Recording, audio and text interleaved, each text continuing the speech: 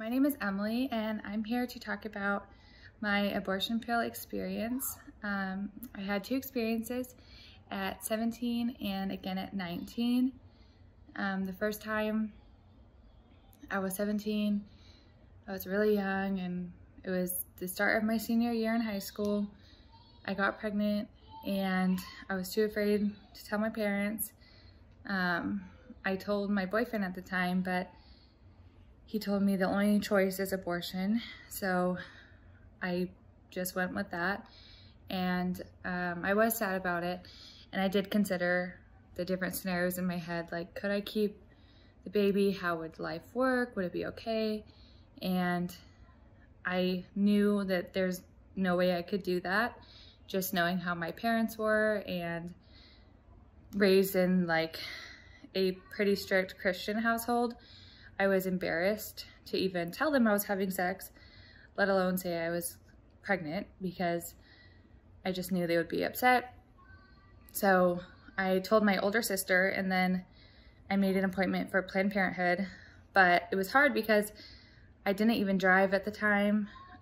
So I had to rely on a friend to take me, and they only had appointments during the school day, so I had to cut school and go down to Planned Parenthood. It was a terrible experience altogether, but they were, I remember I had to go get Medicaid insurance to pay for it because I wasn't gonna use my parents' insurance since I wasn't telling them that I was pregnant. So I had to go to social services and get insurance and then go down to Planned Parenthood. And all during school, I ended up getting caught. My mom found out I didn't go to school because the school called her. So I said, oh, my friend got an abortion and I was going with them because that was better than saying I did it at the time. So I went down to Planned Parenthood and they gave me a little card to fill out when I got there about why I was there, and I said pregnancy, and I put my age and my birthday and my last period.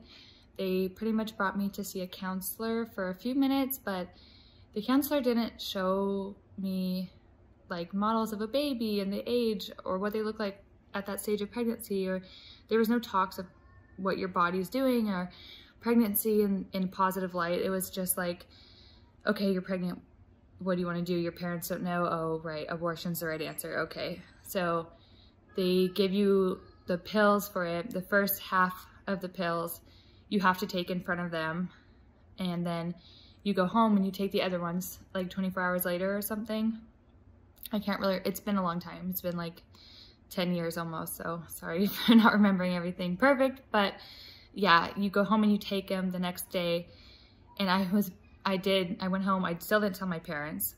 It's so dangerous. Like, I can't believe young girls or any girls do that because it's so dangerous. Like, the amount of blood that there is, you can hemorrhage, there's so many things that can go wrong, especially for a young girl who doesn't tell her parents. And then that's a huge medical procedure.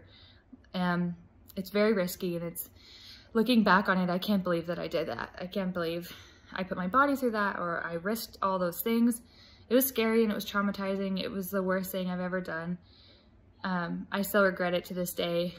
Just little things remind you about the choices that you might make. Like, a long ways later when you're older, you might think about the baby you lost or choose not to keep. It's really sad for me. I think about it a lot, and I think about I would do anything to have them in my family today, and you know, I miss that person that I didn't keep. It's a very, very sad and heartbreaking thing. So then going back to when I was younger, so I took the second pill at home. I bled a lot. I saw like a lot of stuff coming out. It was traumatizing. I guess I recovered as much as I could as a young person. 2 years later, though, I found myself in the exact same situation, which they say it's a statistic. It happens. Like, if you get pregnant at a certain age, like under 16, there's a high chance that you'll get pregnant again within 2 years. So it happened to me. So I was 19 this time when I got pregnant, and I already knew what to do about the abortion. So like, that was in the back of my head, but I was planning to keep the baby at first. But my boyfriend and I were in terrible terms, and he was not supportive whatsoever at all. I was still living at home. I was in college. I had a good job, but I was working part-time, and I still lived with my parents, so I didn't really think that I could keep the baby, and I was scared to tell them again. I was ashamed that it happened to me again, but at first I was like, well, I have to have an abortion again. Like, I guess just from the media and from other pressures of a career in college and stuff, that's just the first thought that comes to girls' head these days, kind of. It's like, well, if I'm not married, I have to have an abortion, right? So that was just conditioned on me, and I went with it. I went through the process again, Medicaid, got the insurance to get an abortion, went back to Planned Parenthood. This time though, I didn't want to do it at all. Like, I felt sick. I felt terrible about going there. And I went and took the first 2 pills, and then after that, I was thinking, okay, I'm gonna go home and throw them up. I took them in the office again, because you have to. They won't let you go home with them.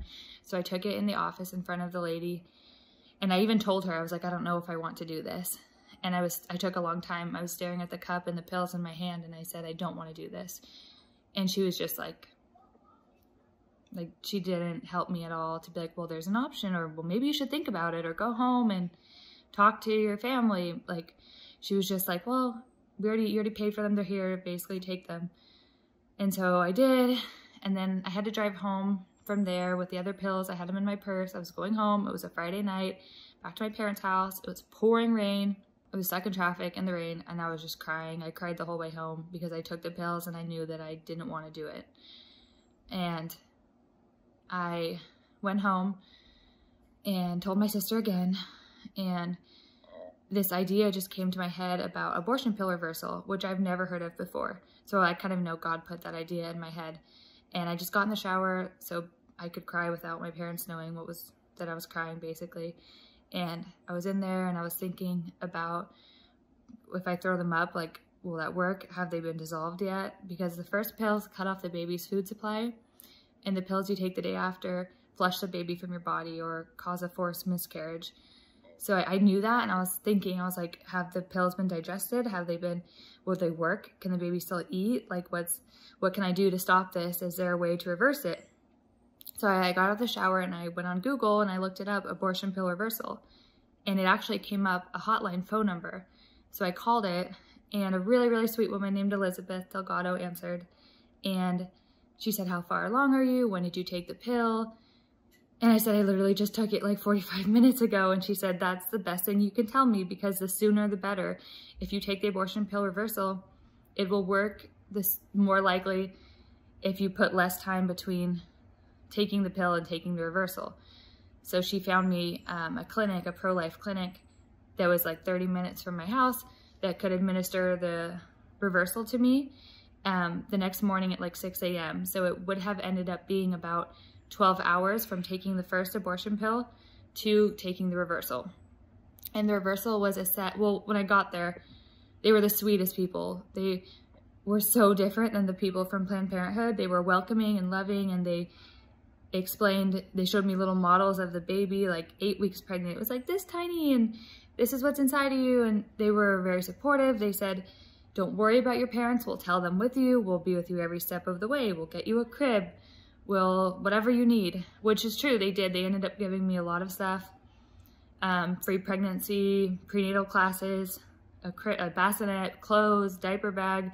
They did tell my mom with me, and to this day we're all friends, and it worked out really well for me. But the reversal was, at first, I got a shot that day of progesterone, and then I had to go back every day, then every other day, then once a week, then once a month for the first trimester. And then from there on, it was a normal pregnancy. Although I was considered high risk, the progesterone only lasted the first trimester.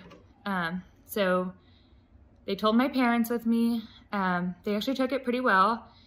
And on Thanksgiving, I heard the heartbeat for the first time, because I got pregnant in the fall. So it was around Thanksgiving that I heard his heartbeat, and then I found out I'm having a boy in March. And then in July, I had a beautiful boy who is now almost 6. and his name is Ezekiel, which means God strengthens. And I chose that name because the whole pregnancy I was praying and begging him, please just let my baby be healthy. I pray that the effects of the pill don't do anything to him. Please just let him be healthy. And he is, and he's perfect in every way. And having the reversal was the best decision of my life. Having an abortion was the absolute worst decision. I know because I've done both. Yeah, still to this day, I will get heartbroken over my choice at 17. I tell my husband about it. I just go through periods of being emotional about it.